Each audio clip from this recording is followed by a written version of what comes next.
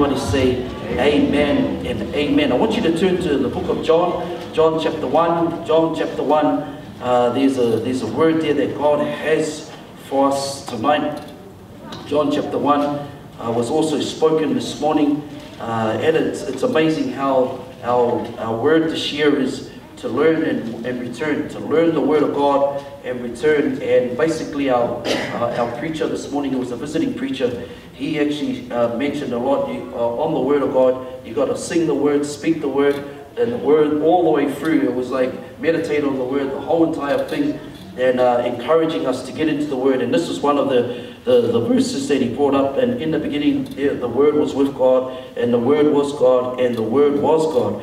He was with God in the beginning, and through him all things were made. Without him nothing was made that has been made. Can you say amen?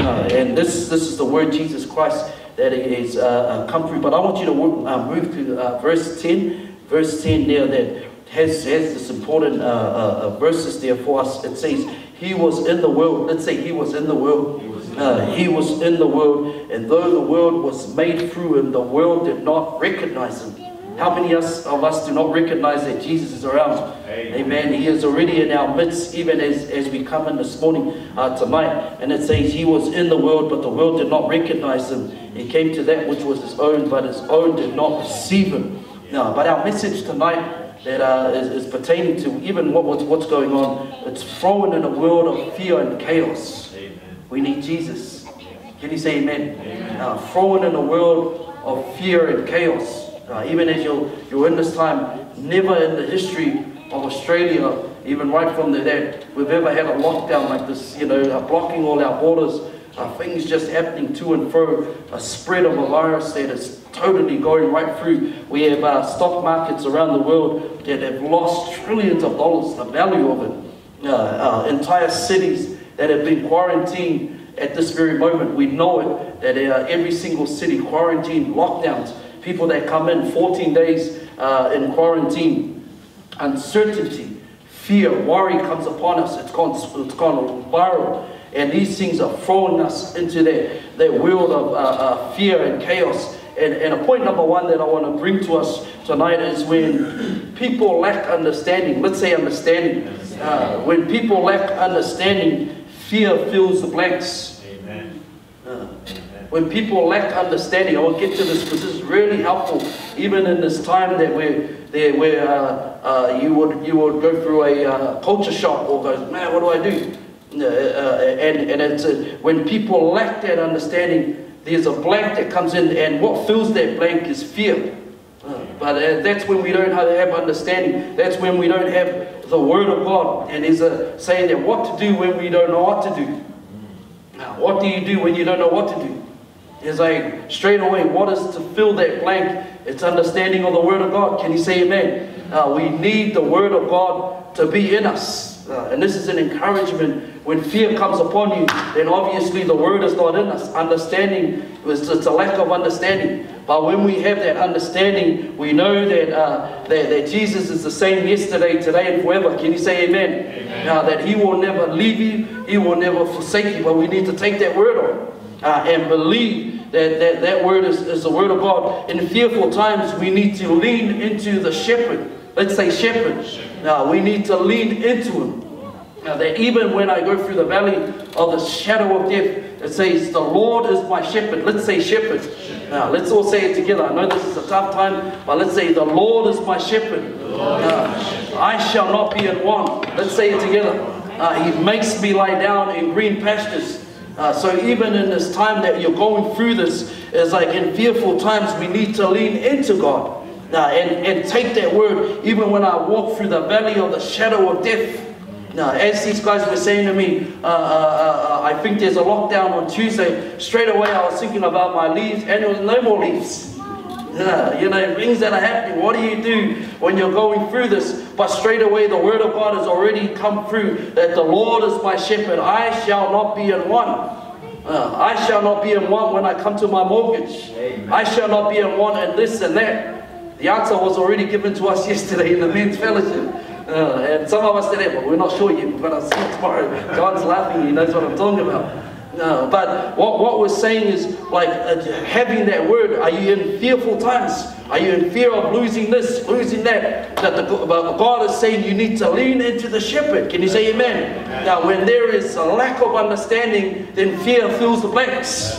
Now, but we need to remind ourselves, God, the word of God, I shall not fear, I shall not want. I know that the Lord, that He has created me new pastures. I'm going to confess that word in Jesus' name. Can you say amen, church? Amen. Jesus is the same yesterday, today, and forevermore. He was with you in 2010. He is with you in 2020. Can you say amen? Amen. He was with you right from the time that you were born. And you need to keep reminding yourself, hey, I need this understanding. I need to lock it down. I need to have that understanding, because if there's a blank, fear comes in.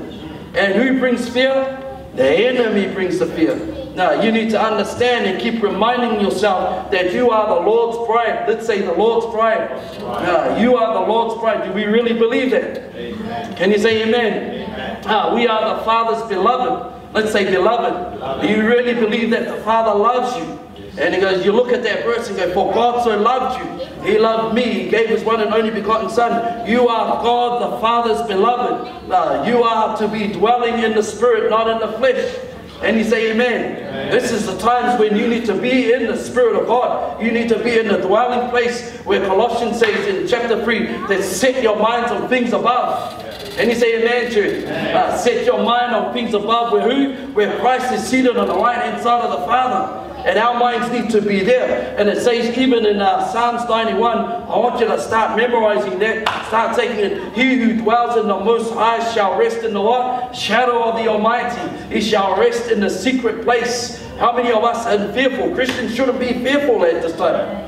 It's a time where you are resting. When you are in the Spirit of God, there is no room for Satan to come and give you that fear. Oh, what about this? What about this? I had some people say, I'm worried about if I get the coronavirus, how am I going to feed my kid? Your God is the same yesterday, today, and forevermore. And you say amen. And that sickness, you got to step it up and say, God, I am not going to change anything. I was the same one, and I'm going to keep going and declaring your word, because you are a God that promises that he who dwells shall rest. Can you say amen, church? Amen. No, and God is not surprised. He is still at work. That's right. Can you say amen? That's right. He is still at work. Like as even if you don't feel him not working, you know the song, he is the way maker. Even though you might not see him not working, like it says he never stops. Let's say never stops. He never stops. He never stops. He never stops working. Now, and here it says here that even though the world, it says he was in the world, and though the world was made through him, the world did not recognize him. He came to that which was his own, but his own did not receive him. But to those who received him, who received him? Did you receive him? Say yes. Yes. I want you to declare, I received Christ. I received Christ. And he goes, those who received him, he gave them the right to become children of God.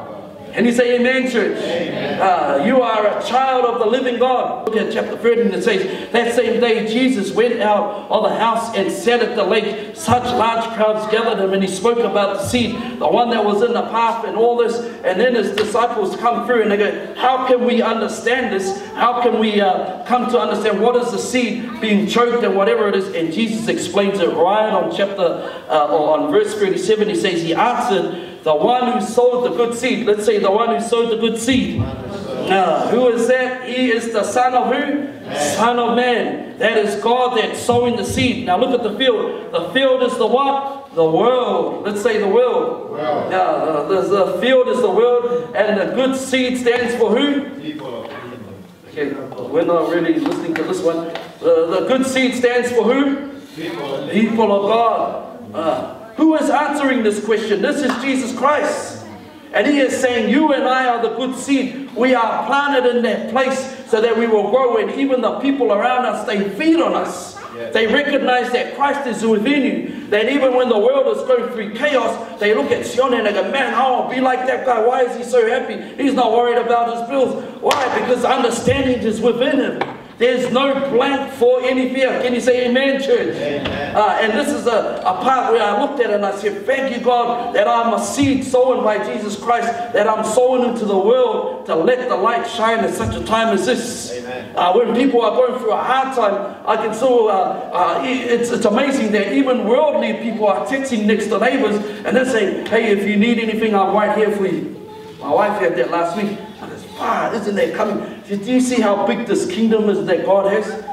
That people are like texting you and all this, but I'm encouraging you, even go over to your neighbor or whatever it is, even if you keep that distance, but still you can show them some love, whatever it is. I had some brother Sione come through and he had a whole box of eggs. He goes, you want some of these? You got any toilet rolls? I got toilet rolls, man. Well, some of us need to come together and go, hey, even the things that you are lacking, some other people in your church are lacking these things. He goes, hey, I can give some of this. Anybody else need any sanitizer or whatever it is? Let's bring it in. This is where the children of God need to come together. Can you say amen, church? Now, God, do not be surprised. God is not surprised at anything. He is still at work. Can you say amen, church? And he is reminding his church to come together. Church, I want you to know this. And look at that, in that verse, they recognize him. He came to that which was his own, but his own did not receive him. Yet to those who received him, he gave them the right. And look at that, verse 14. The Word became flesh. Let's say the Word became flesh. And made his dwelling among us. We have seen his glory, the glory of the one and only Son, who is full of grace and truth. Let's say grace. This God of yours is full of grace. He's full of truth, that he loves each and every one of us. He's saying to us, don't you worry about this. Things are going to get all right. Things are going to go well for each and every one of us. But we need to know this. We need to understand that God is not surprised with the coronavirus. And you say amen. He already knows what the ending is. But he wants you to know, if you have faith, if you believe that God knows all this, that you're going to stick to God. That we are going to stick in our faith. God, I might not understand this, but I will not be shaken. I will not be sifted by the enemy. Jesus was saying to Simon, you know, the enemy came to sift you, but I keep praying for you. Jesus is praying for you right here, right now, interceding for each and every one of us. Can you say amen, church? Amen. And the last point that I want to bring to you tonight is that God will not violate his word. What do we say violate together? Violate. Let's say violate. Violate. God will not violate his word. We need to use the word daily. You are taking God at his word. Can you say amen? Now, this is one thing that is one of the most powerful things that I've taken on in my life, even not only learning in this church, is taking the word of God and actually declaring the word of God. Last year, I remember sitting in my sitting room, and before Sister and Emmanuel came up to me and said to me, Sila, you know, you're ready for the house up there. And at that time, I can literally tell you that I came on February and I had my immigration papers, and I was so worried. I was like, man, there is no more money. That money is actually like, I actually saved up a lot of money for it, but it was like just going, even overtime was gone. And I was going, God, it's past February, and you know, that's when I was supposed to get these papers. But anyway, I just decided to, let's forget about the papers. I don't want any more residence now. I just want to make it through paycheck after paycheck. And I was coming through, hitting June, and I was still looking at it, and I actually was totally worried in my heart. I sat in my sitting room, and my mum bought this present, and it had Jeremiah 29:11, and you guys know the verse. But this verse, you would preach it every time, but this verse just became so real in my life at that time. So as I came to this August, July, when these guys had come through, and I was going, there's no way I'm going to come up with that 5,140. See, I can even remember the figure for these immigration papers. I go, even if I got my residence, I can't even pay this money. There is no way in this whole wide world that I can pay this money.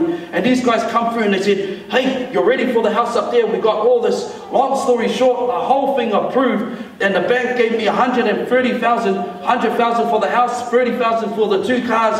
And then as I paid these cars off, 18,000, there was still 12,000 left on this whole thing. And straight away, and it came right on that time, just before the men went on their break. And I can still remember getting that letter, you know, you got your residence, but you need to pay this.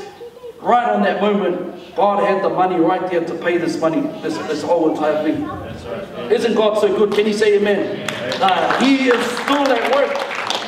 But through this time, I can remember looking at this verse, and I can tell you, when you are so stressed, it's like I absolutely just sit there. I'm totally like, God, why in the world did you even make me start these papers?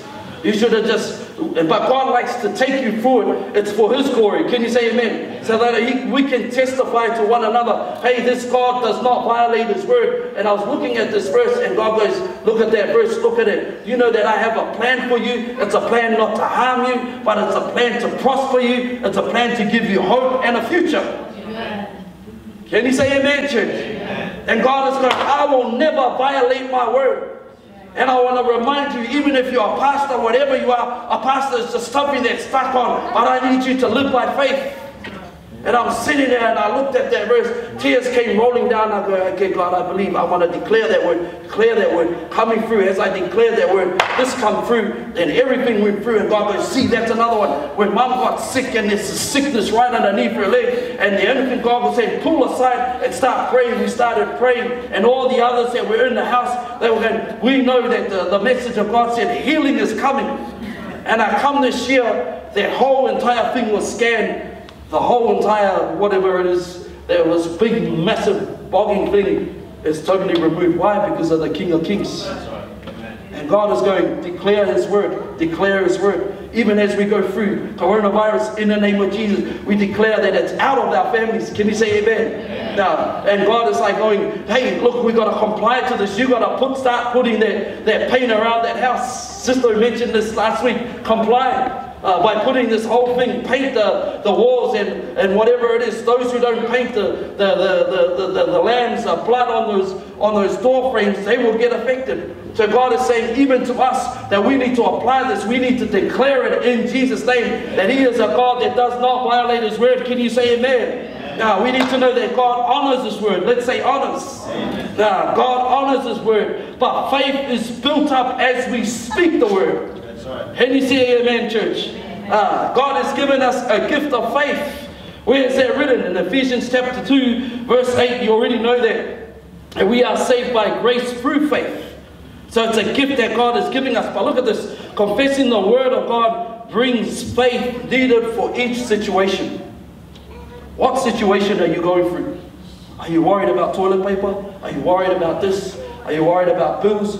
Are you worried about that? God already knows what you're worried about. You go, God, I can't handle this. I bring it into your hands. Can you say amen, church? Amen. And I declare it in the name of Jesus. Belief activates the miracle working faith. Can you say amen? And this is moving in. As you declare this, something builds up in your life. It's like, man, faith comes up.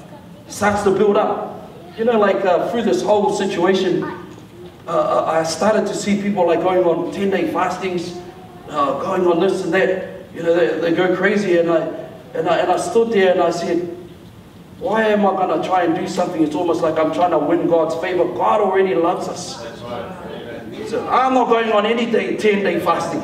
Because I'm going, God, you're the one that allowed this. I already did my 10-day fastings past. But I'm saying, God, it's in your hands. It's out of my hands. I only believe that you are right here.